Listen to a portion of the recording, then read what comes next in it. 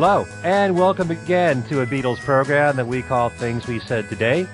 This is a show in which we talk about what's happening in the news with the Beatles. I'm Ken Michaels, one of the co-hosts of the show, also known for my syndicated Beatles program called Every Little Thing. And I'm being joined by my co-host, the man who writes for Beatles Examiner, and many Examiner columns, that being Steve Marinucci. Hi, Steve. Hi, Ken. Hello, everyone. On today's show, we're going to talk about something that just happened the weekend prior to this taping, and that being the Fest for Beatle fans in Los Angeles. And just like many shows back when I attended the Fest for Beatle fans in New York City, and I was the only one amongst the two of us who could talk about it, Steve was there in L.A. for this. And this actually was the first time, believe it or not, in 14 years that they had a Fest for Beatle fans in Los Angeles. So first of all, my obvious first question would be, what was the attendance like? Well, the attendance of first night was low, and I, even back 14 years ago when I used to go to the Fest, which, by the way, we're at the same location, the Los Angeles Airport Marriott, which is not very far, obviously right close to the airport. The first night was always low, and the one change they made was that the Fest store was no longer in the dealer room; it was separate, and so I think that had something to do with the attendance, or at least things being slow in the dealer room. I know a lot of the dealers were talking about how slow it was in there, but the first night is always slow because people are arriving. Right. A lot of people are coming in by plane, by car, by whatever. We got in there. Trying to remember. Oh, we didn't stay at the Marriott. We stayed in Burbank because of other plans we had after the Fest, and so it took us an hour and a half to get there the first night because of the LA traffic. That did not happen the other two nights, and that also may have contributed to the low attendance that night, is the LA traffic and people not wanting to deal with it. So, well, first of all, we should point out, as you just said, and this is the case every time I go to the one in New Jersey, Friday always will have the lightest turnout. The people who go to the Friday one are basically the people who go for the entire weekend. And, that's not the majority of the people, I think. Well, there are a lot of people that will go for all 3 days, don't get me wrong. But the biggest attendance will always be on Saturday, and the people who can't make it Saturday go on Sunday. But nobody ever goes just Friday. Right. Unless for some reason, they can't make it on Saturday or Sunday, and that's very rare. But people generally go on Saturday or Sunday, and Saturday is always the biggest turnout. It has always been that way. And all the bigger events happen on Saturday or Sunday. There's usually just very, small events on Friday. Welcome event, welcome to the authors. There were a couple of those on Friday night. But, you're absolutely right. Things are always slow on Friday, and it shouldn't be a surprise that that's the case. I don't know what. But overall, I don't know what else. Overall, yeah. I thought Saturday was good, and I thought Sunday was better than I remember, because I always remember Sunday being very, very slow. But it really picked up on Sunday. Part of the reason of that was Peter Asher was only there on Sunday, and his show got very good attendance. But now, from what you observed, did a lot of people show up for the guests? And I mean the historic guests. Somebody like Peter Asher, Billy J. Kramer, Mark Rivera was there. Of course, Mark Hudson, who's been a mainstay for many years in New Jersey and Chicago. He's been part of the Fest for well over 10 years now. They had so many great guests. Joey Molland was there, Lawrence Juber, Denny Sywell, Denny Lane. There were several Wings members there. Was there a great turnout for those guests? I'll tell you one person who was very popular and who had a very long line of people looking for autographs was Frida Kelly. Frida Kelly was there, and Frida was extremely popular.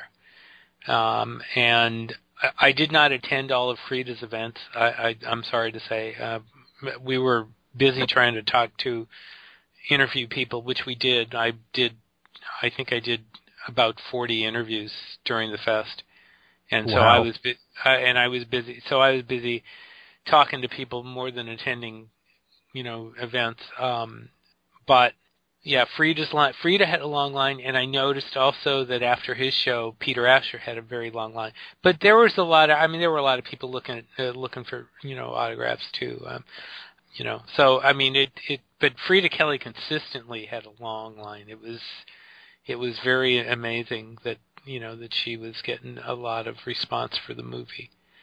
But not only the fact that that she has such a unique story to tell and people love the movie, but it's such a rare occurrence that this is even happening in the first place. And you have so many guests who have been recurring guests. Like I said, Mark Hudson's there every single year, and certain people right. show up every few years, like Lawrence Juber. But Frida Kelly, this could be a one-time only thing for this past year or so with the DVD out and the documentary. Right. So makes it even more special. Yeah, somebody else that was there for the first time, and you don't know if he'll be back, is Bob Eubanks. Bob Eubanks was there talking about the promoting the Hollywood Bowl shows. I'm trying, I spent a lot of time talking to the authors, and I did see some of the sessions. I know Dave Morrell, who we've had on the show, had a great session with about his book, talking about rarities and talking about giving John Yellow Matter Custard the bootleg. And the one session I got, and then there was a couple of news items one news item that came out of the show that Bruce Spicer alerted me to, is that he had recently, and we'll get more details on this, he had recently gotten some of the non-Capitol recordings gold record certification. And this just happened recently. So that, and in fact, he talked about that in the session he did late Sunday afternoon, which by that time, a lot of people were gone, and the session really didn't have many people because I went to it. But it was very interesting because he had all the documents and everything on the screen. And then another session I went to was Kid O'Toole's 10 Beatles Sounds That Changed the World, which the title doesn't sound like anything, but when you sat there and she had all the sounds extracted, and then she played them in the context of the songs, and she talked about the significance and the meaning and everything, and the how they, the relevance and everything. That was a fascinating session, and and that had gotten, according to what I was told, that had gotten a standing ovation in Beatles at the Ridge, which was another recent Beatle event in the Midwest, and but that was a fascinating, and again, it was late on Sunday afternoon. And there wasn't, there weren't, the couple of events that I attended, none of them seemed to be the spoken events, in the little rooms, didn't seem to get a lot of attention. But I'm sure there were exceptions to that rule. I mean, I was involved with 3 events. One was an interview of me by Al Sussman. One was a thing with the solo Beatles, we were talking about solo Beatles songs. And then another was an interview I did with Candy Leonard of Beatleness, the author of Beatleness. And so, I mean, it was, the people were out, looking for things to buy, listening to music in the big ballroom. So, there was a lot. The thing is, and we were remarking about this afterwards, there was so much to do. There was no way you could do everything. And you had to make you had to pick and choose what you were going to do. And Steve, if you remember when I was talking about the fest in New York, I said the exact same thing.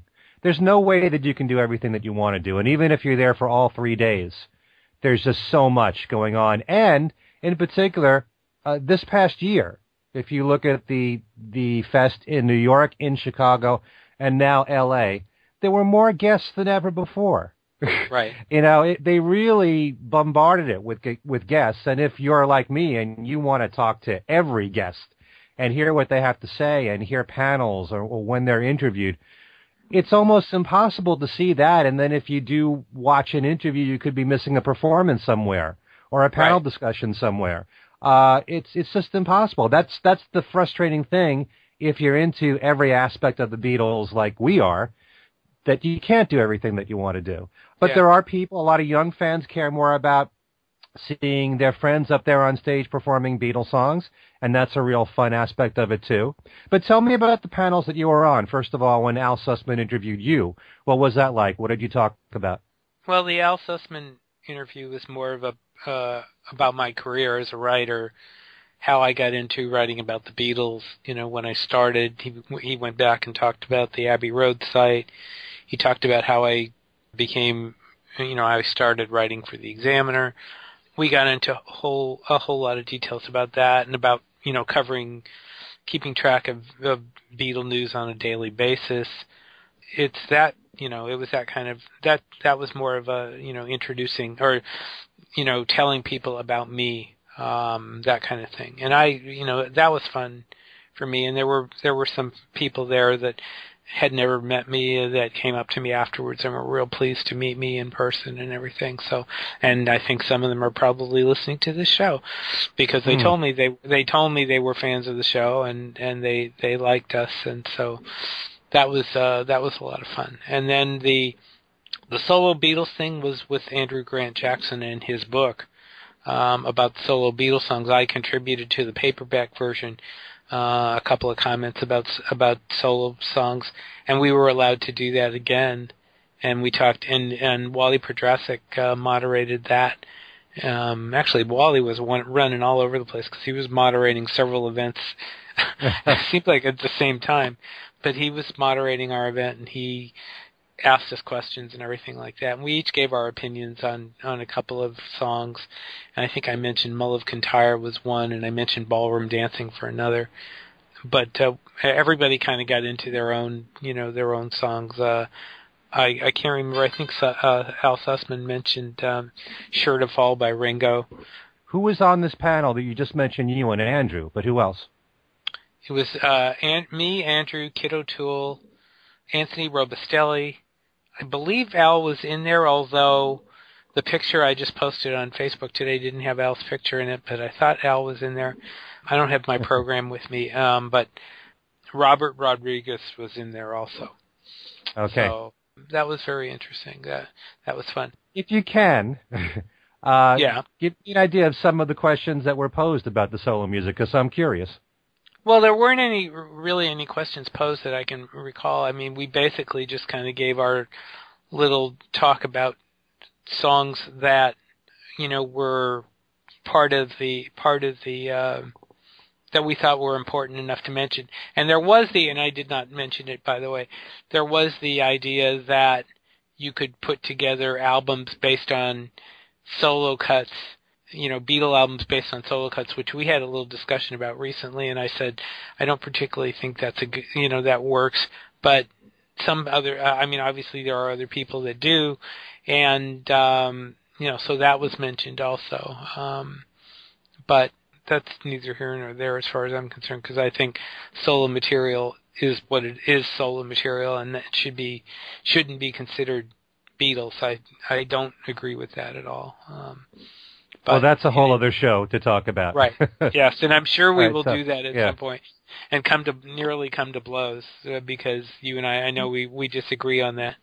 And the other session was me interviewing Candy Leonard and about her book Beatleness, which as I've written and as we have talked about, I think I really, really think her book is fantastic, and I hope at some point I'd love to hope we can interview her here, but I've interviewed Candy several times now, and her book is just marvelous in the way that it sets out the whole Beatle experience, not just in a general way. She's got credentials behind her.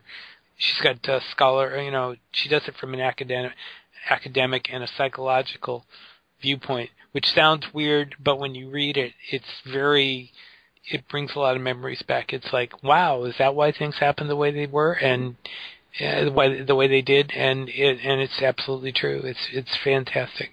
So it's a very accurate distillation of what Beatlemania was, and at the beginning, and then how it evolved over the years until the breakup of the group. And I heartily recommend the book if you've been considering it, if you see it somewhere. It's an excellent book. It really, really is. Yeah, and I should say that I received a copy of the book and I will be getting to it. I'm just a few books behind right now, but it's tough to keep up with all the Beatle books, you know. Yes. Did you look at it at all? Have you looked through it? I haven't, because I'm working on another book right now. So. Oh, okay. But I will get to it. I promise.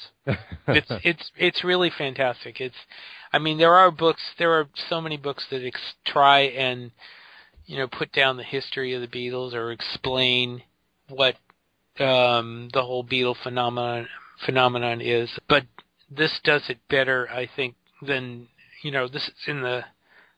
This does a very unique thing as far as I'm concerned. There have been, other books like it that have explored from a personal point of view, but this does it more from a general fan point of view and what fans, how fans reacted, why they reacted as they did. Things like, conflicts in families when an adult didn't like it, why girls screamed at concerts, what the whole thing about Beatle haircuts for guys was like, how socially the whole situation worked out. There's a lot of sociological things in there that sound, and the description I know probably sounds really dry, but when you read Candy's book, it's not. It's fantastic. It really, really is. It doesn't sound dry by what you just described there. So, okay. If anything, it's made me more intrigued by it. Okay. So, it's one thing to read another book that just discusses Beatle facts and what happened back then, but when you're talking about the psychological impact on a person, that's a whole other avenue there to explore. Right. And that's what this does. It's not just another, dry history. It's actually, there's something very much behind it, and that's why I think it's so special. And it's gotten some great, endorsements on the back of the book, but that's kind of irrelevant to the fact that it's such a fantastic book. It really is. I don't normally go gung-ho on a book like I have on that book. And it's okay. well worth the whole, picking the book up. She hadn't even planned to come to Beatlefest until we did our interview, and I said, you really ought to come. And she did. And so that was really nice that she did, and we got to meet and we got to talk and everything. So what can I say? Okay. Now tell me about Sunday morning. Chris Carter was there, and he did his Breakfast with the Beatles show live at the fest. That was fantastic, really. That was one of the better events at the fest.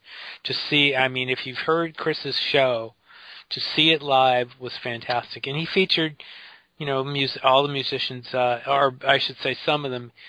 Joey Mullen was on there. Lawrence Juber was on there and played live. Denny Lane came on and talked about the new reissues and talked about in fact, Carter, Chris Carter's show always doesn't just feature studio material, or I should say released recordings, let me put it that way. It features rare stuff, or I should say he doesn't feature just the usual masters. He features rare songs, and he played the Beware My Love demo from the new reissues. Right. He played a couple. I believe it was the Band on the Run, or he played a couple of things that weren't the standard master recordings, and it was fun to hear that stuff, and so that was fun, and to listen to the show, and he graciously, and I was very pleased, obviously. He graciously had me on the show for a couple of minutes talking about Beatle news and stuff, which I very much appreciated. And Chris, if you're listening, thank you again.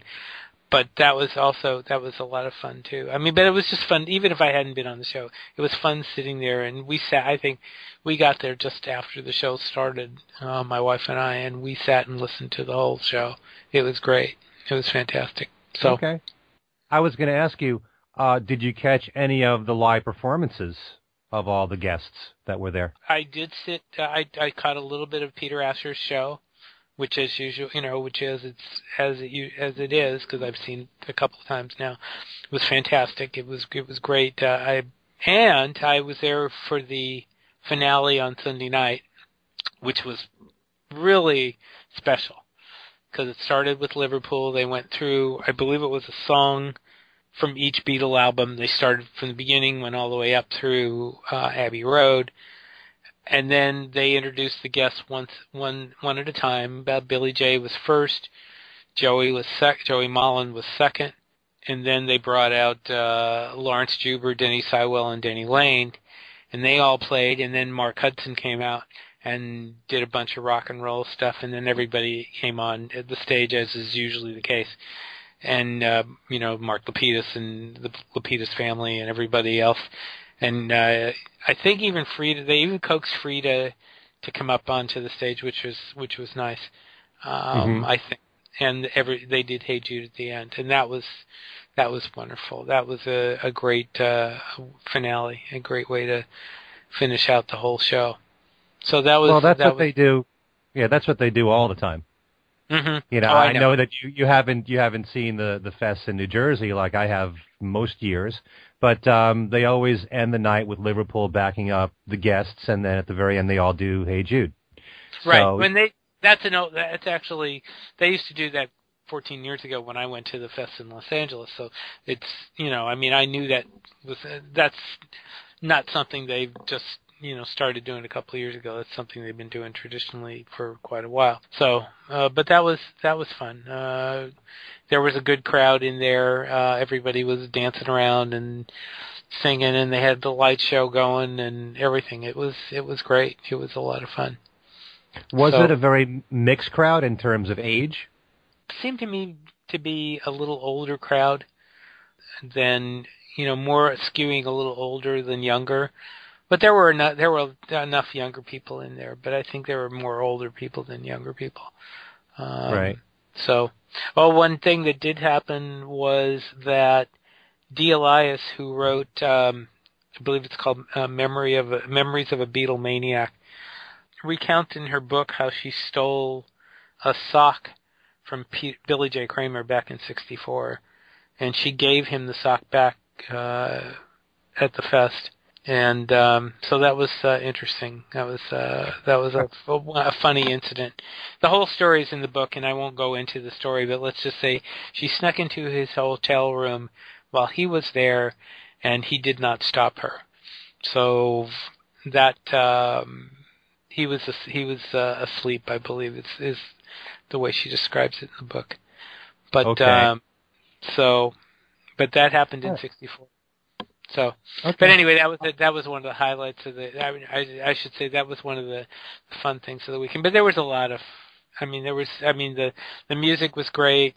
I got to talk to so many people. I got to meet Nancy Lee Andrews for the first time. I had not met Nancy, and we talked for a while. And she has a great new book on Ringo, of Ringo pictures that she showed me. I also talked to Rob Shanahan. I talked to him for a few minutes, and he had pictures of the sound check from Radio City with Paul that I had not seen before. And I was nice. I was absolutely floored. It was, they were really nice. Really, really nice. And I wasn't even aware that they had done a sound check or that there were pictures. But yes, Rob had pictures, and they were just fantastic. So. Okay. And one last thing. Of all the people that you got to interview privately, is there any one person that you would cite as being the most interesting? Or one of the most interesting? One of the most interesting. I think the Rob Shanahan interview was was the most interesting because of that soundcheck picture. Because I as soon as I saw it, I said, "What is that?" And he told me, and we went through the whole story again, which I'm going to write about. I recorded a bunch of interviews, and I'm going to be doing stories on all these. And he talked about the sound check. He talked about the whole about the whole Radio City thing. And so I'm going to be writing about these things over the next few weeks and going back into that. And but boy, that was such a great story great picture to see that, to see that again. That was just a lot of fun. So, but yeah, I mean, talking about taking pictures with Ringo and everything like that. It was a blast. It was a lot of fun. So, all right. Well, that puts the show to a close then. Steve, thanks so much for sharing your memories of the LA Fest. It was a lot of fun, and I want to say that I think we obviously we want to thank Mark Lapidus for doing that. I mean, it was great, and I really hope. Obviously, they haven't announced if they're coming back next year yet, but I really hope it does because it was a blast. It really was. So. Okay, and I just want to say thank you to everyone that went up to Steve and told him that they listened to the show and that they like it. So it makes us feel good. So thanks to all of you who spent some time with Steve and talked about our show. Yeah, I agree. Thank you all. It was great to hear that so many people really liked the show. So there we go. All right. Okay, for Things We Said Today, this is Ken Michaels saying thanks so much for listening. And I'll see you next time. And this is Steve Marinucci for Things We Said Today, saying it was great to meet all of you at the fest, and we will see you next time.